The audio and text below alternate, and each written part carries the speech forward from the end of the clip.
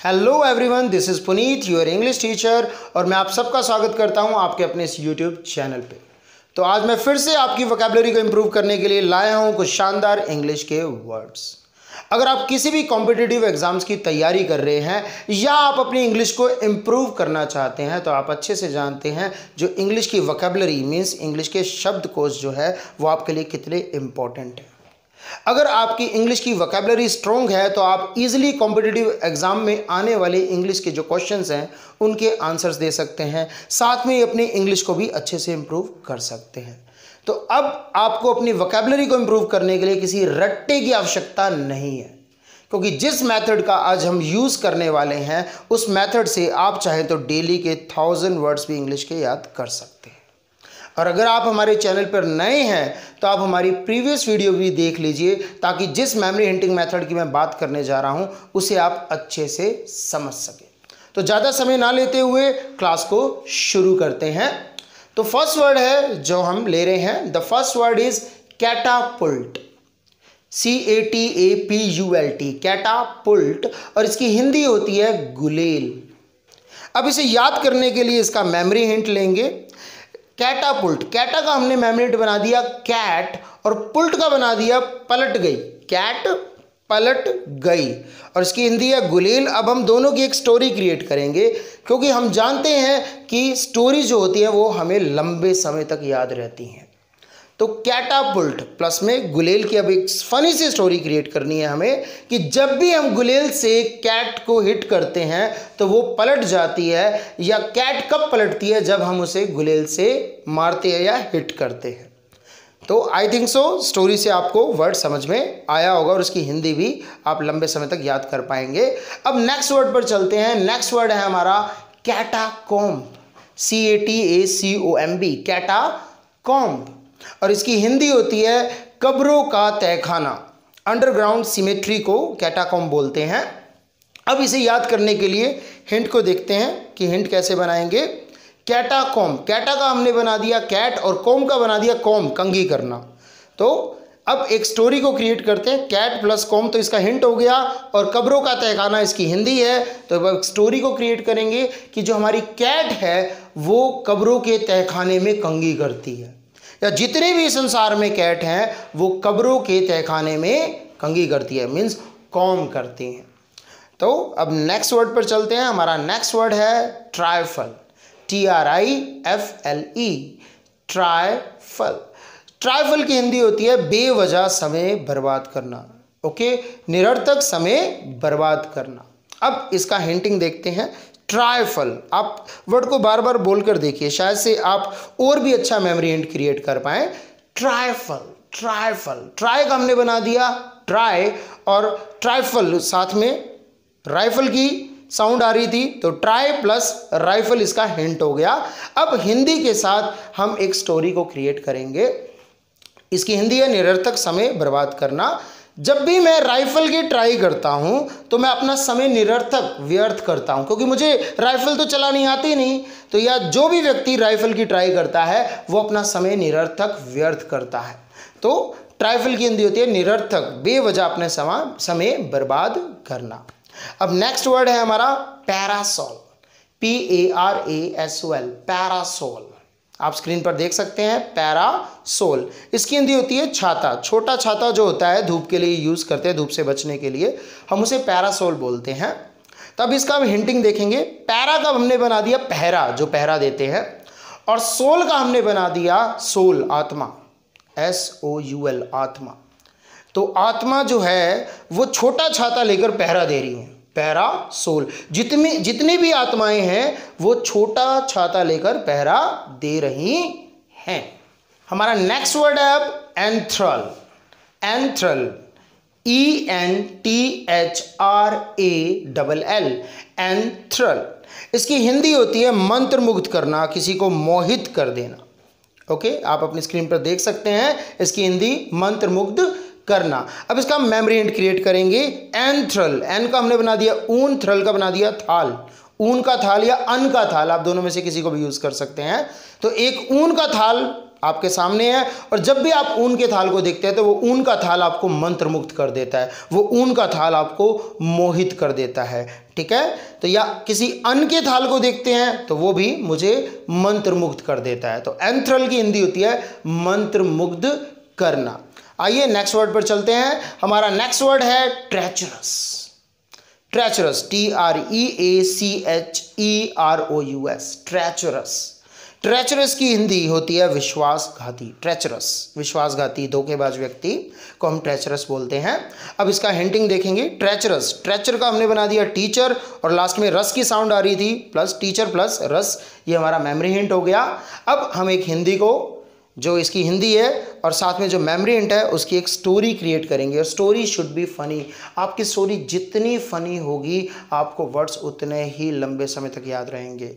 तो treacherous plus विश्वासघाती। Okay, अब हिंदी के साथ हम हिंटिंग के साथ एक स्टोरी को क्रिएट करते हैं कि जितने भी टीचर हैं वो रस पीने विश्वासघाती नाम के एक व्यक्ति की शॉप पर जाते हैं, या विश्वासघाती जितने लोग होते हैं वो टीचर को रस पीता नहीं देख सकते।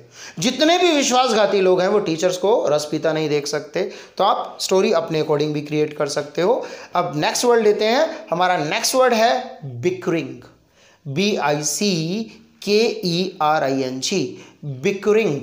इसकी हिंदी होती है कहा सुनी या झगड़ा।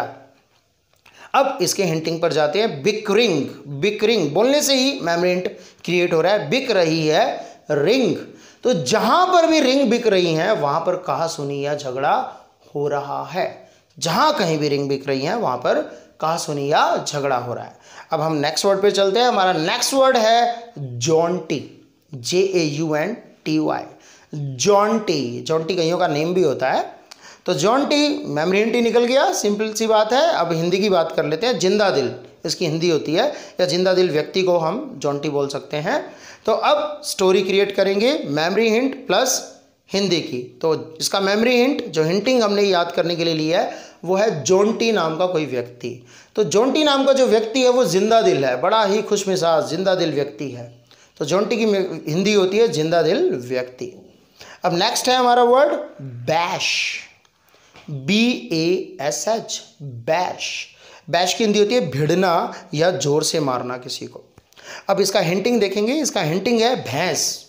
जो भैंस जो डायरी के अंदर दिखने को मिलती हैं, भैंस। तो आपने एक भैंस खरीदी है और वो भिड़ जाती है कईयों के साथ, और जिसके साथ भी भिड़ती है उसे जोर से मारती है। तो आपने हिंदी प्लस इसका जो हिंट था उसकी एक फनी सी स्टोरी क्रिएट कर ली। हमारा नेक्स्ट वर्ड है केओस। जैसे कि आप स्क्रीन पर देख सकते हैं, CHAOS, केओस। इसकी हिंदी होती है अव्यवस्था या गड़बड़ी। अब इसका हिंटिंग देखेंगे। केओस, के का हमने बना दिया की मीन्स चाबी, और ओस का हमने बना दिया जो सर्दियों में ओस पड़ती है, की प्लस ओस। तो आपकी की, चाहे कोई गाड़ी की है या बाइक की है, उस पर जब भी ओस आती है तो उस दिन कोई ना कोई गड़बड़ी होती है। तो की पर जब भी ओस आएगी उस दिन क्या होगी? गड़बड़ी। तो आई होप सो आपको इस हिंटिंग के साथ ये वर्ड समझ में आए होंगे। तो अब आपके लिए एक quick revision session with music, जिससे आपको ये वर्ड्स और भी अच्छे तरीके से समझ में आ जाएंगे। अभी आपके सामने ये वर्ड्स आएंगे, साथ में हिंदी प्लस में मेमोरी हिंट रहेगा। बस आपको इसकी स्टोरी के बारे में सोचना है, ताकि आपको पता चल सके कि आप इस मेथड से इन वर्ड्स को कितने अच्छे तरीके से याद कर पाए हैं। तो please enjoy this quick revision music session.